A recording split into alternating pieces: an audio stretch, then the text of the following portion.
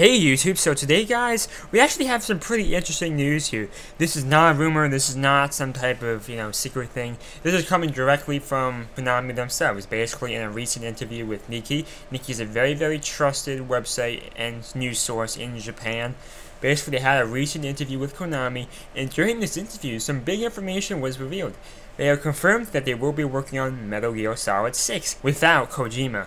Man, that's some really bad news. We all know by now, right, the messy split between the company and Kojima.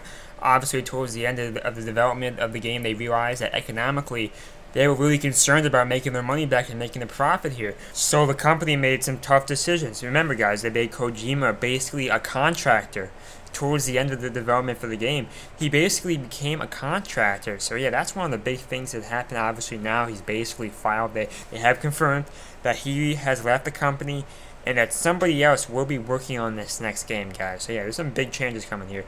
I wish Konami success with their Pachinko business. Pachinko is some Japanese arcade game or casino game, and also their mobile enterprise. So overall, I wish them the best, and hopefully Metal Gear Solid 6 can be even decent, because obviously without Kojima, it's unrealistic to expect a masterpiece like the game we just played, number 5. That was a very good game.